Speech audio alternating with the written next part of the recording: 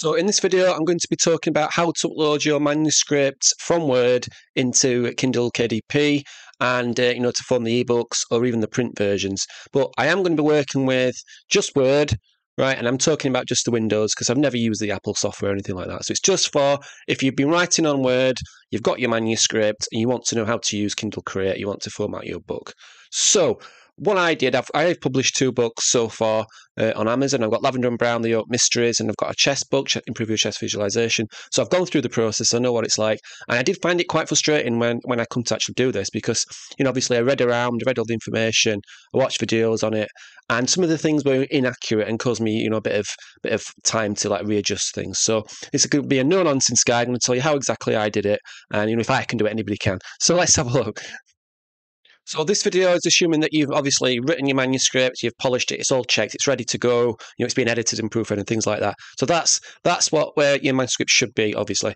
And I'm assuming that you've downloaded the Kindle Create or you're thinking of doing so. So once you get to that process, first thing you need to do is prepare your manuscript for uploading into Kindle Create. So the thing you need to do is, I've got mine here, and all you're looking at doing is just getting the actual content of the manuscript. So all the front pages, like the title pages, the dedication pages, the contents, and then the acknowledgements at the end, they're all going to come separate. So you use Kindle Create to add those individually. So all you actually need is the main body of your story, your text, whether it's a fiction or non-fiction, whatever. And what you need to do is prepare the manuscript. But you can see there's absolutely nothing here. There's no title page. I've removed it all. I've opened a separate file. I've called it Amazon, and I've just created this as a blank file, just with my main body of my manuscript in it. And what you need to do is go to paragraph, and you want to choose the following settings. You want to do special, first line, 0.5 centimetre, single space, and then apply it to your document. Once you've done that, you can save it, and it's ready to upload into the next step. Okay, so the next thing to do is to upload your manuscript to Kindle Create. So obviously, I'm assuming that you've downloaded the Kindle Create software. I'll put a link in the description, but you can find it, just yourself anyway. So what I would do is first I'd sort of play around with it a little bit just to get used to the formatting and things. And there's an idea to upload another blank document. You could do like an example text so you can play around with it. I think the Kindle Create software comes with like Jane Austen work that you can play around with, and you can play with the formatting. So that's definitely worth it. But it's fairly basic, and I sort of got to grips with it within half an hour or so. And so what you're looking for is, when you upload it, and I have actually added the front matter already in this book, but you get front matter, the main bodies, the chapters, and then you get the back matter in the pages after. But if you're just uploading your document, you won't have got these in yet. But all you need to do to add these is just go to the little tick, the little cross at the side, and choose that. But I'll talk about that later. I'll just show you the general layout of the software. So what you've got up here is fairly simple. Say, file, edit, view, help sort of section, and that's where you're going to save your project. And it keeps popping up, you've just seen there every 5 minutes or so to save it. On this side, you've got the print settings. This is where you can choose your page numbers. If you're doing a print version, I just personally prefer this one because there's no title at the top. I think it could get really annoying if the title's constantly at the top of each page. So I just choose that one. But that's just for the print version. The ebook version doesn't include page numbers, but you can select that for both of them. And the Kindle ebook version will not include page numbers. Okay, so that's that one. And then you've got themes. You've got a fairly different, simple sets of how you want to lay it out. There you can choose which one's suitable to you. And I just went with the default one, to be honest with you, the modern one. And you select which one you want. And then you've got elements and formatting. This is where you're going to format the different parts of the text. So the first thing you need to do is format your chapters. So highlight chapter 1 and then go to formatting, your elements, and click chapter title, and it brings it up to the correct size and position. And then the same with the subtitle. I'm going to be using my second book as just an example to show you through here. My second book in the Lavender and Brown series anyway.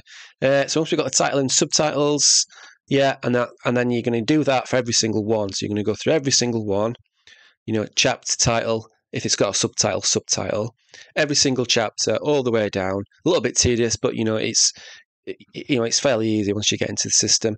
And then what you're going to do with this first paragraph, if you want to, is highlight the first paragraph and go to, it's already on first paragraph, it's already sort of spaced it out for me, and you want to go to apply drop cap, and then you get this set up, this familiar system.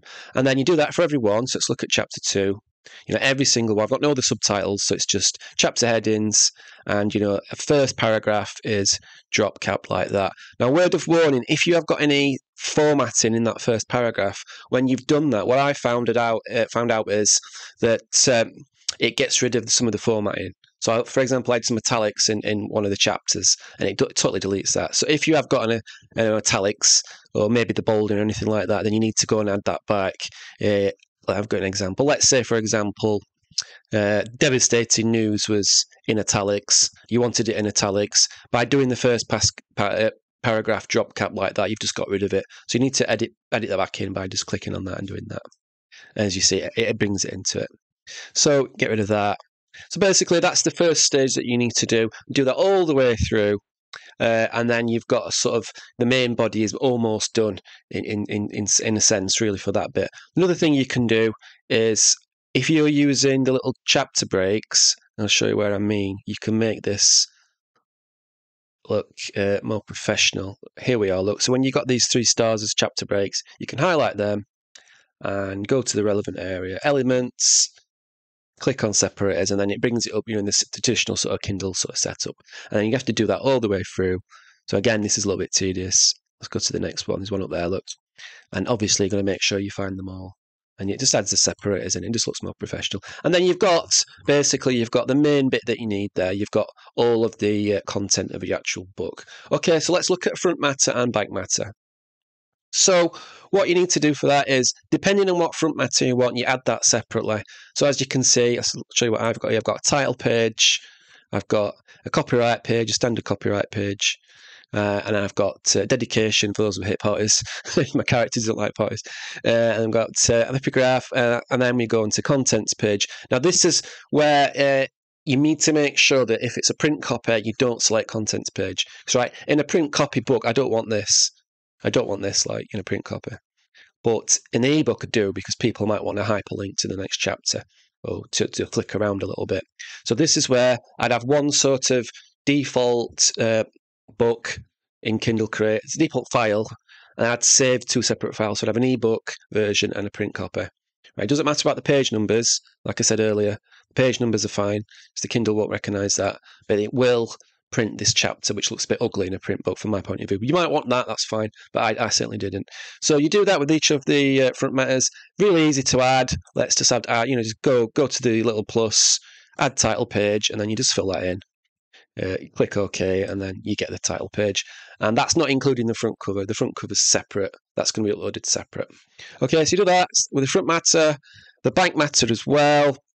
I've got quite a lengthy author's notes, and decided not to drop cap that, like in the chapter, but I just like this bit. I decided just to have that as sort of blank.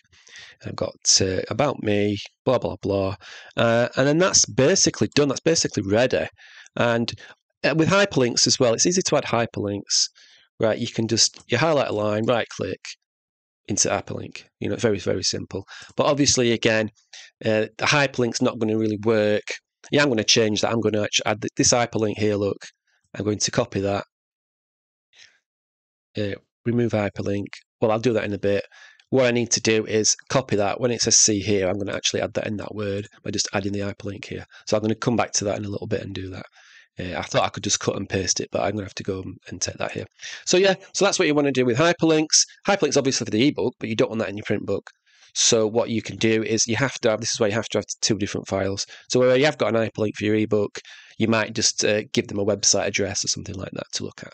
Okay, so any other little bits? Let's have a think. Right, so what you do need to do is keep saving the file, keep working on it, so you don't have to go through this tedious process again, right? And then once you've got that, I had the contents pages, everything's added there. You want to file save it to a particular place, save project as, put it in a file. And then once you're all happy with absolutely everything, what I would do is then preview it. And then in the preview pane, what you can do is you can look what it looks like on tablet. I'm quite happy with that. I think that looks really good. And you can also then flick over to what it looks like on the Kindle e-reader device. it shouldn't be much different, but in some of the things it can sort of be different. So you want to make sure it works on both settings. There we go. And what does it look like on the actual phone, so that it can be read on a phone? Yeah, that looks good. I'm happy with that. And once you're happy with that, you're ready to go on to the next bit. So once you're happy with everything, what you then want to do is export the file, click on export, and you'll save it as a separate file, which will then be uploaded to KDP. Something I forgot to mention was inserting images is quite easy. You just simply right click, and I know you can't see what comes up here. It just says split chapter here or insert image. Right, just click on insert image and insert image. It's as simple as that. It will alter, when you've got to check then if you do have images. Like my visualized book had lots of images in it. It was very image heavy, and I had to really play around with the settings so that it worked well on all formats. So that what looked well on the e-reader device didn't look good on the phone. So I had to sort of change around the sizes and things like that, so they were all on the correct pages. So if your book is image heavy, you might have to do a bit more of the previewing stuff. And then you've got your actual file that you can upload to KDP. And what you're going to need then, obviously, is a front cover, and that's for another time. But once you've got the actual file to upload, your manuscript to upload, you're good to go. Now, what you can do is, what I would recommend is before publishing it, is just keep it for a week or two, because any alterations is much easier to make before you publish. You can still make alterations when you publish, but it can take sort of 4 or 5 hours for it to go live. So if you do find some mistakes, it can be annoying if you've got mistakes out there. But 4 or 5 hours is still not bad. But if you are uploading the file and editing it before you publish, it tends to do that very, very quickly, so within 10 minutes or so. Well, in my experience, that's been the case anyway. So I would sort of hold back a little bit and read through it again, and then finding anything else is just easier to sort of do it that way, especially with the print books. So I would recommend really doing the ebooks first. And then what I did with my book is I released the ebook first, and then I did the print copy sort of 2 weeks later. So any little last-minute inaccuracies I could sort of iron out. Okay, so I hope you found this useful. And if you've got any questions, then just pop them in the chat, and I'll do my best to answer them if I can do. Thank you.